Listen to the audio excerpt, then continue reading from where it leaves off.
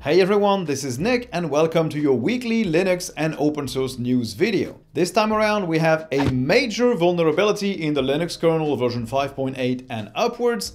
We have the framework laptop having total just works support for most Linux distributions, and we have Stadia maybe looking at running Windows games but not through Proton. Let's begin right after I tell you how you can protect your privacy with today's sponsor, Startpage Privacy Protection. Thanks to Startpage for sponsoring this video. You might already have heard about Startpage as a search engine that uses Google results, but anonymizing them and removing every single point of data that Google could use to track you and your searches. But now they've launched a new extension called Startpage Privacy Protection. It's an extension for Chrome and Firefox, but you can also install it on any Chromium-based browser. What it does is simple. It will set your default search engine to Startpage, but you can still change that back if you prefer another private search engine. It will send do not track signals to all websites you visit.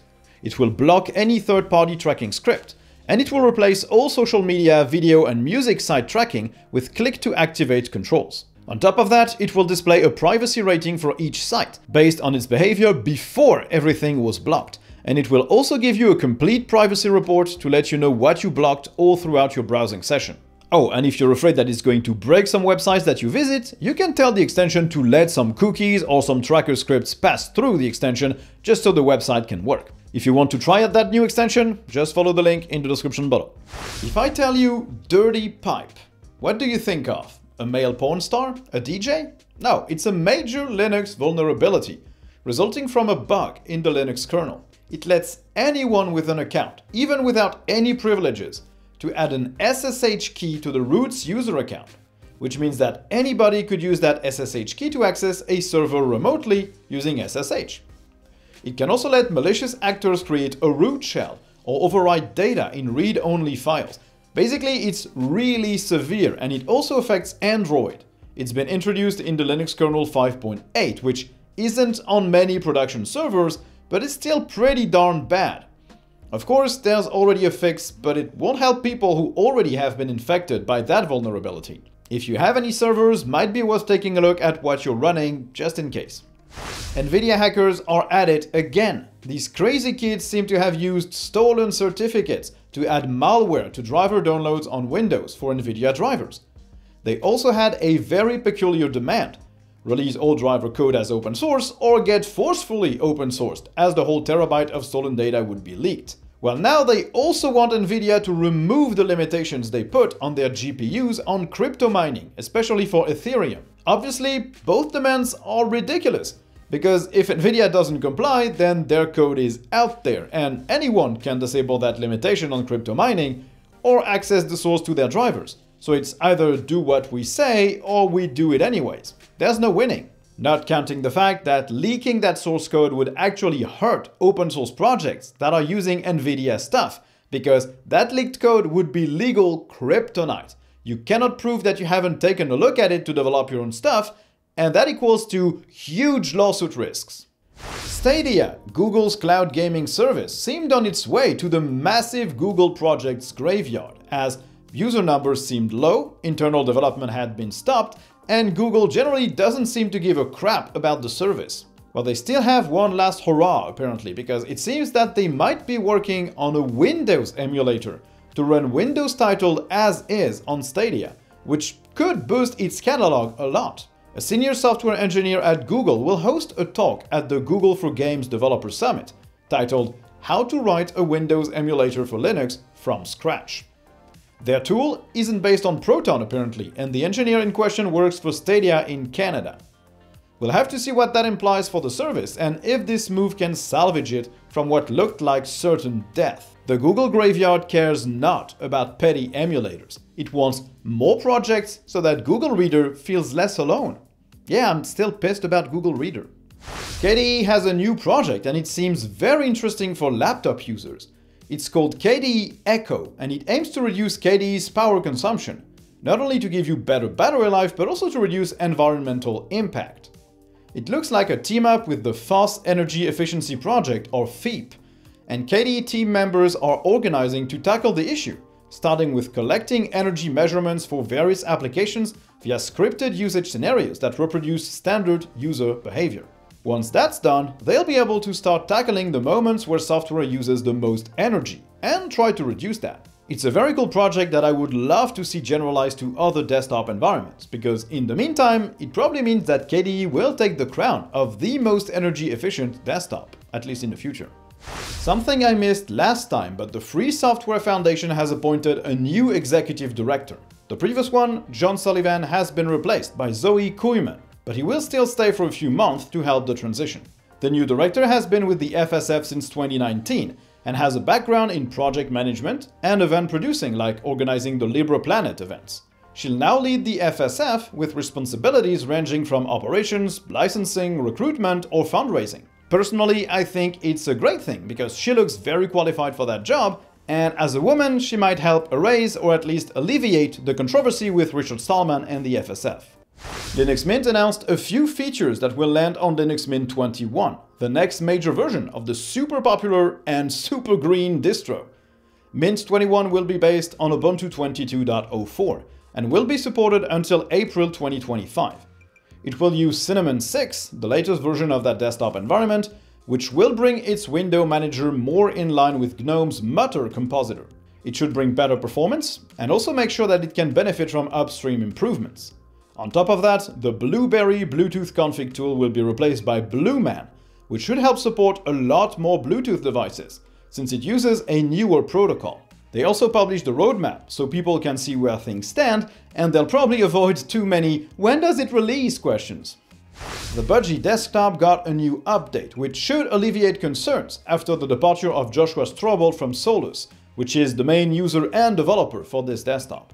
Budgie 10.6 isn't a huge version, but it brings 11 months of dev work, including a theme revamp, including more rounded corners, a rewrite of the notification system, which should now be usable by other Budgie components than the Raven panel, and improvements to the task list and application tracking that should make using it more reliable, with apps like LibreOffice and others that didn't provide all necessary information to be correctly displayed. It's been a long time since I used Budgie. I recognize my failing and I'll make sure to correct it. Firefox 98 was released. It simplifies file downloads by automatically downloading them instead of always asking the user if they want to open or save. Right-clicking on a file will net a few options, like always opening similar files, going back to the download page, or showing the file in its download folder. Apart from that, you can also set a specific application to open specific file types. The download panel will also automatically open once you start a download, so you know that something is actually happening. Firefox 98 also finally supports the dark mode preference, so it will switch to a dark theme correctly on Elementary OS and GNOME 42. It also seems that Firefox will actually lose a few options for default search engines because they couldn't get formal agreements to include them in Firefox again, but they didn't mention which search engines would be removed.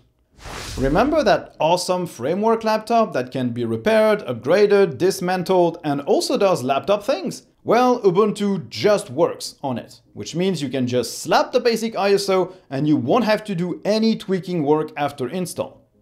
Previously, the Wi-Fi and fingerprint reader required a bit of manual work to make them, well, work. The latest LTS updates that I mentioned last time makes all these tweaks unnecessary, which means that basically all distros should run out of the box on that fantastic piece of hardware, which I wish I could get my hands on. Maybe it's time to send them another email to request a review unit. Valve continues to wear its good guy hat with a cool new announcement about the Steam Deck. They're open sourcing the SteamOS DevKit client and the SteamOS DevKit service. Both of these are now available from their GitLab page, and they provide clear instructions to install them and see what that's like. These tools let developers upload builds from their development device to a Steam Deck to start testing. So they are the crucial part to make sure that games run well on that fantastic new handheld. There's no approval process and some nice tools to control the deck remotely, like switching to desktop mode or back to gaming mode. Valve is really doing a fantastic job around the Steam Deck and to ensure that developers have everything they need to make their stuff run on it. And I can't wait to see what it means for the future of Linux gaming in general. Now, speaking of the Steam Deck, we now have 1,220 games marked as certified or playable, specifically 668 certified titles and 555 playable titles. They seem to add about 25 new titles per day, which isn't too bad, but at that rate, they'll take ages to finish that review process. Interesting titles added to the list include Apex Legends as certified, Metal Gear Solid 5, Metro Exodus, Dead Island Riptide, Need for Speed Rivals, Tales from the Borderlands, or Red Faction Guerrilla. Personally, my great on deck list on my Steam Deck only includes 23 games. With the playable games on top of that, it goes up to 66 or something, which is still way more than I'll be able to play before the next Steam sale and I buy some more. Now, still on the topic of Linux gaming, we now have two new releases for DXVK and VKD3D Proton. DXVK 1.10 improves performance for Assassin's Creed Origins, Elex 2, God of War, a plethora of Resident Evil games, Total War Warhammer 3, and others. VKD3D Proton, which is DXVK's counterpart for running DirectX 12 games, saw its 2.6 release, which fixes a black screen issue in Horizon Zero Dawn, a startup crash issue for Warframe, and a hang issue in Elden Ring when closing the game. There's also reduced loading times and workarounds for games that don't do things the regular way. These updates will land in Proton pretty soon, and I'm very excited to see the performance improvements for Total War Warhammer 3, because that game has no business being that sluggish on an 8-core Ryzen 7 5800X and on a 3070. And we also have not so great news about Linux gaming support, as Bungie doubles down on refusing to bring Destiny 2 to Linux or to the Steam Deck. They had already said that there was no plan to bring the game to us, but now they're also adding literal insult to injury in a weirdly worded paragraph which says, I quote, "It means choosing to not support platforms that could provide bad actors." So Linux is apparently a nest of bad people just waiting to cheat, regardless of the market share and the simple volume of players this could bring compared to the already existing player base. And also disregarding the fact that BattlEye, the anti-cheat software that Destiny 2 uses, has Linux support and Proton support. Let's wait and see. I'm sure the bad actors excuse will vanish in a second as soon as Valve posts good numbers for the Steam Deck purchases. And finally, the Heroic Games launcher is getting closer to a full-on FlatHub release, which also means that it's getting closer to a full-on being available on the Steam Deck. And on that topic, stay tuned because in about 2 days I'll have a video about that. As of now, it's still available as an app image, in a PPA, in the AUR, and other various places. But Flatpak and FlatHub wasn't an option. With the release of the Steam Deck, it looks like it's changing, and Flatpak is indeed becoming a priority. They've been getting help from the developer of the Bottles app that lets you manage your Windows software installed through Wine in a more legible manner. There's also a new update, version 2.2.2, which fixes the new GOG implementation and prepares that transition to Flatpak. And that's about it for this video, which was brought to you by Slimbook. These guys operate in Valencia, Spain, and they make Linux desktops and laptops, like for example the Slimbook Essential. This is their entry-level Ultrabook. It's small, it's lightweight, it's not expensive at all, it's well built, it's got a great keyboard, it's got a great display, it's got good internals. Basically, it's great value for the money, and a lot of people keep asking me where are the cheap Linux laptops. Well, they're in the link in the description below. If you want to grab a Slimbook Essential, just click that link, look it up, it's a really great device. I also have a review on the channel, you can search for that if you want as well. Now, thanks everyone for watching the video, I hope you enjoyed it. If you did, don't hesitate to like, to subscribe, to turn on notifications, to drop a comment. And if you want to help support the channel, you can join my Patreon subscribers or my YouTube members. Both get access to a weekly Patreoncast in which I discuss Linux, the news, my personal stuff, the channel, and ideas that I have. And you'll also get the right to vote on the next topics I'll cover each month. So thank you guys for watching, and I'll see you in the next one. Bye!